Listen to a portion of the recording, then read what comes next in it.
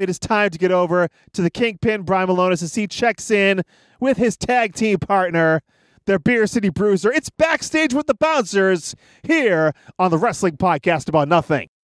All right, Michael, so it sounds like you're having a bit of a rough go of it, so I'm going to have to pick up the pieces here and make something of this podcast, even though I'm on the road. I'm with Ring of Honor. I was in Baltimore this past Friday night, and right now I'm sitting at the 2300 Arena, Philadelphia, Pennsylvania, and I'm with, I've had a lot of partners in wrestling. I have a partner on this podcast who's obviously, as the fans can hear, less than subpar.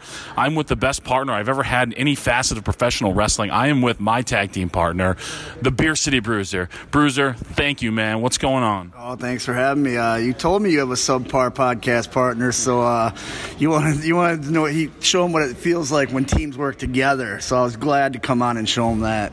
Yeah, Michael is, and I don't know how familiar you are with the podcast. I'm just going to assume you're not, but he takes a lot of joy in my misery. We even did a segment recently where he found all these nasty things people were saying about me online, and he really enjoyed it. He really was giddy with the fact that people were ripping me. Well, that sounds like a big bully. Guy's got no self-esteem, I'm assuming. He probably lives in his mom's basement type thing, yeah? So he gets joy out of other people's misery. You're a great person. You're a great partner. If he got to know you, you know what I mean? He'd respect that. Yeah, I've known him for a long time, and you would think, right? You would think he's that type that lives in his mom's basement, things like that. But he has a beautiful family. Just had a son. He has a beautiful wife. It's a complete oxymoron here. You would think this guy is somebody who's an internet troll, lives in their basement, but in reality, he's just a troll in real life. He's probably going to cut. He edits this, by the way, so he's going to cut. This might hit the cutting room floor. So, Bruiser, here we are. We're at the 2300 Arena. I've talked about it on this show. The last time we were here, what a moment. Me, you, and Silas main eventing ECW Arena against the Bullet Club, the hottest act in pro wrestling, 6 days before All In. I've conveyed my feelings on that, but please, for the fans of this show, share your feelings. Oh, it's amazing. Dream come true. You're a wrestling fan like myself. We grew up in the ECW era, and to main event at an iconic wrestling venue like the 2300 Arena, the ECW Arena. Not only that, but I was in the ring with my best friends against, like you said, the hottest ticket in professional wrestling, and it wasn't just a match where, we're going to get squashed and all that. We went out there and we showed the world, not just Philadelphia, we showed the world what we can do, as a tag team, as a six-man against the top act, and I think we turned a lot of heads with that, and I was giddy for a week after. I kept reliving it in my head. Then when it came on TV, all that feeling came back, and I remember texting you going, man, that was amazing. You know what I mean? I didn't sleep at all that night. I don't think you did either. It was just amazing.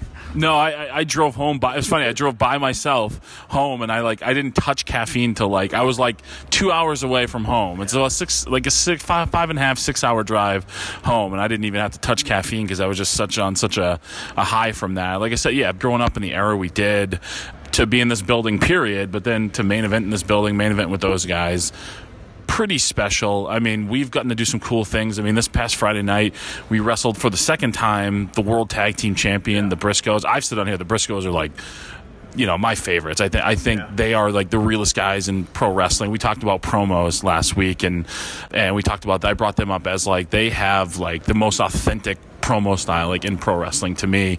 They are believable because they are them. They are just them to the bone, on camera, behind the scenes. The Briscoes are the Briscoes. What did you think of I loved our match Friday night. What did you think? Well, I want to go back to the Philly match before that, because what fans might not, or your podcast might not remember, that's when you and I became a team, was here in Philly. You had wrestled Kenny King that night, and Silas was in the middle of the feud with Kenny, and you became the third member, and then you and I became the tag team. That was the start of this great tag team, was that night in Philly. And then you fast forward, almost a year later, and we were main eventing as a tag team in that building like that. I just wanted to touch on that. It was amazing. Yeah. So here's an ironic twist on that too. And it's a team, for whatever reason, people seem to compare us to, and I think it's because they left right before, and now we're the big guy tag team here in Ring of Honor. But it's War Machine. It's funny. So the parallels, we joined together in Philadelphia. We've had our biggest moments so far probably in Philadelphia. It was the same thing for those guys, so it's kind of funny. Yeah, no, and it's great to be compared to those two guys. I've wrestled them. I wish we could have wrestled them as the Bouncers against them because we'd tear it down. I mean, I'm sure we will. You know what the future holds. But going to the Briscoes match, man, that was my favorite match. My social media blew up saying it was the best match that we've had with them. You know, I've wrestled them numerous times, but Friday just it clicked. I think all four of us were on the same page. We made it look like we went out there and did what we wanted to do. We wanted to make it look like a fight. And at any moment, we could have beat them, and that's what the fans all thought, and that's what we wanted. You know what I mean? I really think we turned heads with that match. Yeah, I agree. And, I mean, it helps that we just went out there and just beat the dog shit out of each other. I think that helps. I think for whatever reason, these sick people like it when us and the Briscoes just beat the absolute shit out of each other. But I love it. It was so much fun. The toast afterwards, very cool. It's their de facto hometown. Baltimore is like. I mean, we're in an arena.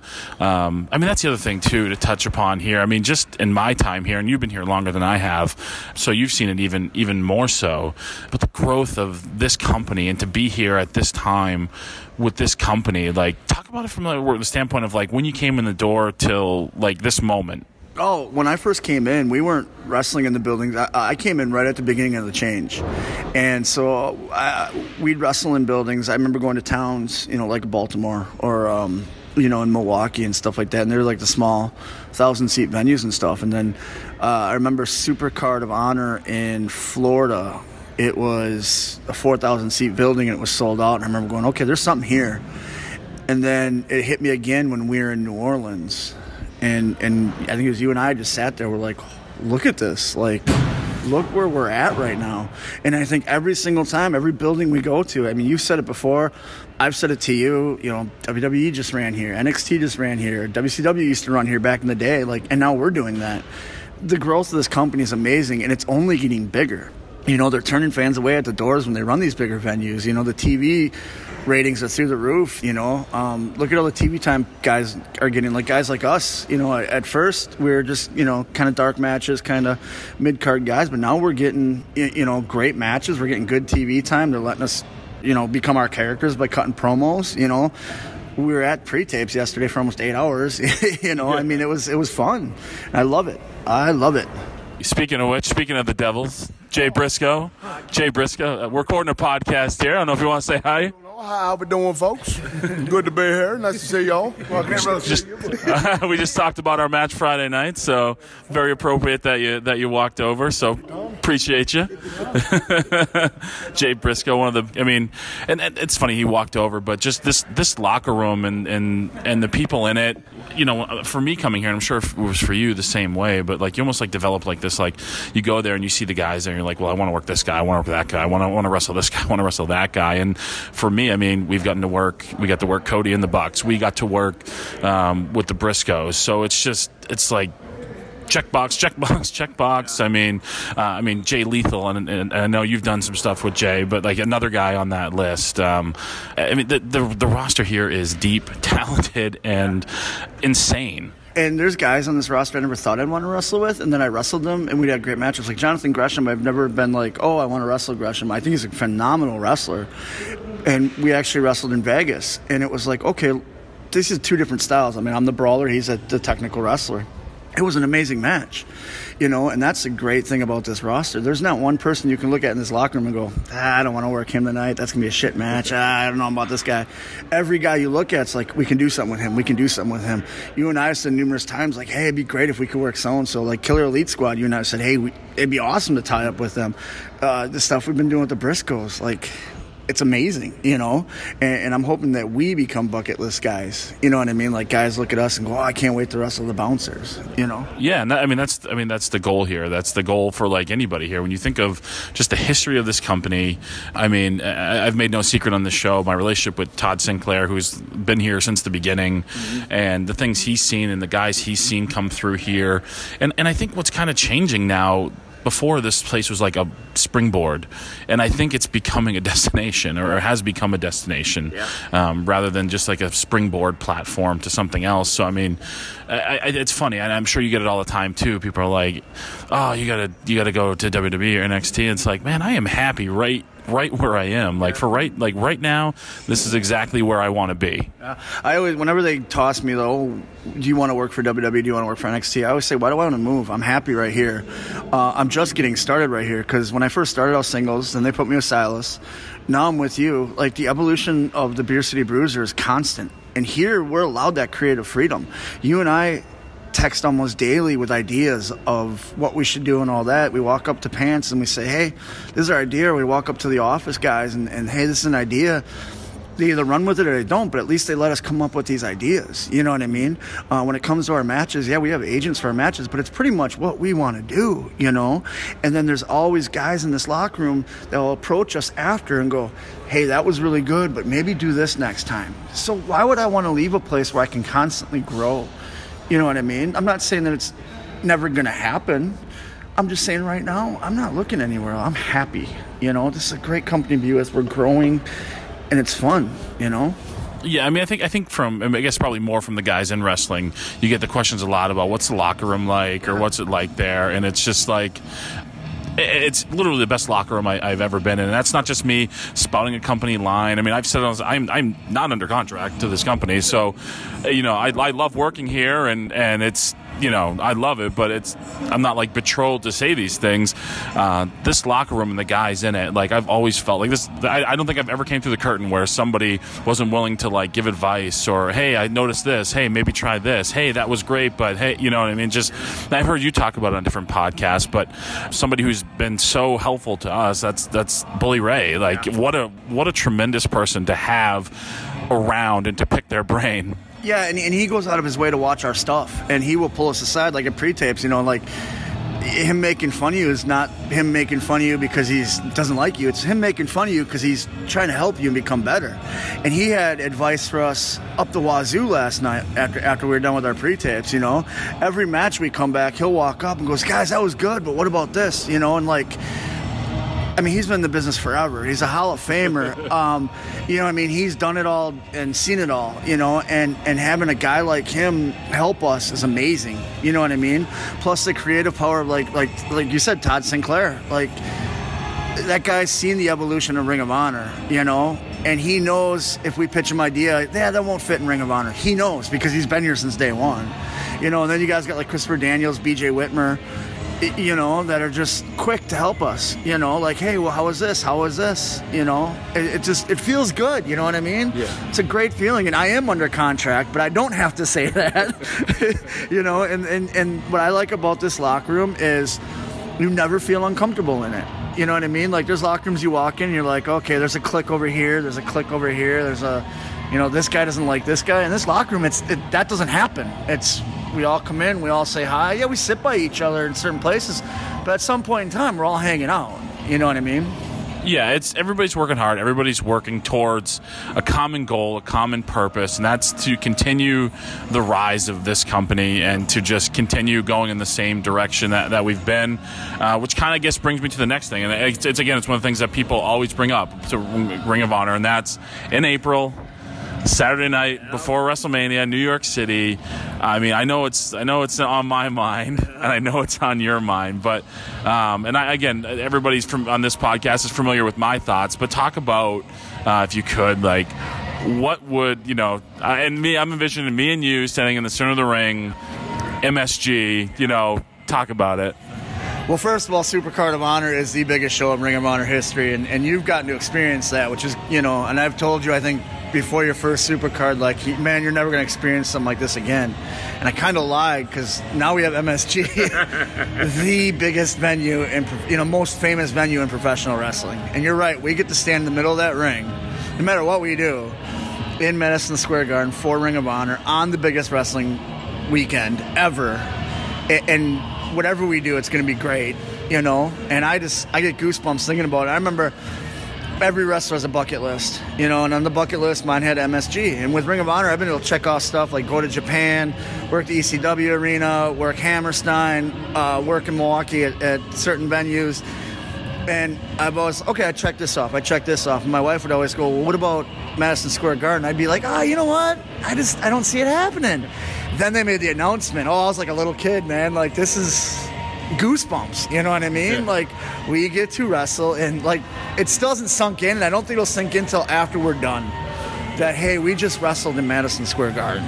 You know, that's a great thing. Yeah, I mean, yeah, and just we'll be happy to be a part of that if we're so fortunate. But I mean, in my mind, I'm picturing like it's us and like the Briscoes or whoever the World Tag Team Champions at the time, and we're beating their asses and becoming the World Tag Team Champions. I don't know about you, Bruiser. That's what I'm envisioning. Oh yeah, that's definitely what I'm envisioning. That would be a career highlight. You know, like I would get that picture framed and hung on the wall for sure. And I'm sure we'll drink a few beers after we'll go around New York and close a couple bars. And bars in New York are open till 4 a.m. Yeah, and there's usually a guy that comes to Supercard or like the big shows in New York where he'll close his bar and open up just to the boys, and all the drinks are free and all that. So Really? Oh yeah, I'm hoping he's there. We'll close the bar. Really? That would be something. Like, yeah, what would be more legendary, the match or the after party? It's gonna be 50-50. So, I mean, it's kind of ridiculous sitting here. We're in the ECW arena. This venue that so many historic things have happened. It's been important to both of our careers, both as singles and then tag team. So, I mean, I talk about all the time what I think's coming next. But what do you tell the fans of this podcast? What do you think's next for us? I know what I think is next for us. But what do you think? I think we're going to get tag team gold. I think we're going to get that big push in Ring of Honor. We've been turning heads every match we've had. We've wrestled the smallest guys in the company. We've wrestled, guys close to our size. We've wrestled the big names, the Bucks, the Briscoes, and we've hung with them. We've proven to everybody. So I think big things are coming. I think more tag team title shots. I think a tag team title run's coming our way. I definitely think the bouncers are here to stay, and I do think our future is bright. I agree, man. So now the other thing that we got to see, we got to get our butts like. So there's got to be, and we are talking to different promoters about probably more towards 2019 at this point. But New England promoters especially need to have the Bruiser in New England come to my territory. We'll rip it up. We'll have fun. We'll kick some ass.